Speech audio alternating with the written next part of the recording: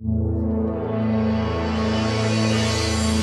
me start by saying how much I love this movie. Thank you. One of my favorites of the year. I have nothing but positive things to say. Thank you. And I'm out. You have a fantastic... No, I'm joking. You too. So I am curious, though, before I get into the film, if besides the Holdovers, if someone has never seen anything you've done before, what is the first thing you'd like them watching and why? I would say High Fidelity and Dolomite. I think it gives a good roundabout explanation of me as an artist. And that those were just really pinnacle moments in my career where I felt like with High Fidelity, I was able to really push the bounds and allowed to really just be free, which felt so good. And with Dolomite, to work with Eddie and to be able to spar with him in that way, I'm very proud of that. Both of those projects, all of them, but in particular to what you're asking, yeah, I would say those. I haven't seen High Fidelity, but... What? But Dolomite is incredible. Thank you. Please go see High Fidelity. I swear there's a lot of TV out there. It's very hard. During the holidays, please. Speaking of TV, though... You're not going to watch it? I don't know if I can, but I was just... I'm being honest, I have so much to watch. No, I know. It's overwhelming. But I will say that I also love you on Only Murders. Thank you. And so I have to ask you, what is it like being with that group? It is the best job I've ever had. In regards to the economics of going to work for long hours in a cold warehouse in the dark, that is my favorite place to do that at. They are the best. There's something about them that is so inspiring. No, I know what it's about them inspiring. They are the age they are. They have accomplished the things they have accomplished, Meryl included now in the mix. And yet all three of them come to work like giddy little kids, as if this was their first gig. And that blows my mind. And I just sit at their feet and absorb it all and take it all in. They give amazing advice. They're so caring and kind. And they just are always like, you know, what can we do next? How do we make this better? How can we make it funnier? Are you kidding me? All the things they've accomplished, and they're still trying to chase the thing. And it's so moving. It's beautiful. So jumping into why I get to talk to you, obviously Alexander Payne calls and, you know, Paul Giamatti, all this stuff, you're probably going to say yes. But what was it like actually reading the script for the first time and seeing how awesome this role was? Well, to be completely transparent with you, when Alexander called me, it's been 2 years, but I don't believe I had the script first. And I actually didn't know who Alexander Payne was when he reached out. But when I did get the script, for me, and I don't think I even knew that Paul was connected, for me, the biggest thing was it was a woman who got to be real and authentic and in her feelings unapologetically. And for that, for a woman and a woman of color, we do not see much of that in cinema and television.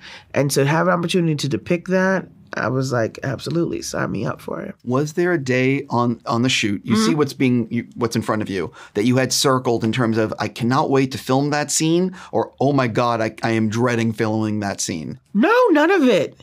Honestly, none of it. Well, you know, and Alexander prepared us in a way that it just really felt like we didn't film the whole movie in sequential order, but it kind of felt that way. And so with that being said, there was just an ease and a flow.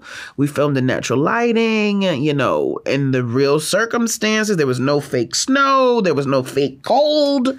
It was very real. There was no studio, you know, so the world was all around us and encompassing us. And so I was up for all of it in that regard. There was nothing really that I was like, oh God, I don't want to do, or I guess that I really wanted to do.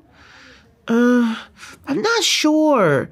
I really just was really excited about all of it. I didn't dread the cigarettes, but the cigarettes became my co-star. in a way that it's a whole thing with cigarettes that I don't think people understand. Especially, it's different to take a picture of someone smoking across the street, and there's another thing to film a movie in which you're smoking. The smoke can go different places. It can get in your eyes. You're starting to cry where you don't necessarily want to cry at this point. It's a whole thing. So that was the only thing that I was like, ugh. But eventually we became friends and we were able to figure, it's a rhythm. No, totally. Knowing when to drag it. Am I going to blow it out now? Am I going to talk? How am I going to hold it? Now I got this thing in my hand. Am I going to try and dare and do a scene where it's dangling out my mouth and have a whole conversation? It's a whole, it's like an appendage. It's a whole thing. Yeah, you're so right. And so many people don't understand. That is why there's only so many food and drink scenes in a movie. Because all of that, it requires so much more. Oh, yes. Oh, yes. That cigarette is complicated. But he was adamant about it when I did get the job. He sent 2 large boxes of cartons of cigarettes to me. And he was like, get started, because I don't smoke at all. And it's true. He was like, it'll tell on you. If you don't know how to handle it, how to finesse, how to pull it, that kind of thing, everyone will know and see it on screen. And so I had lots of practice, so much so that sometimes we would redo a take because he'd be like, the cigarette upstaged you. Just try it again. Which was amazing. And I was like, okay, let's get it together. But no, it was wonderful. I'm always curious. I love talking to actors, and I'm always curious about the way actors like to prepare. Yeah. So hypothetically, you have a really big scene on a Monday. You know it's emotional, or really it's going to require a lot out of you.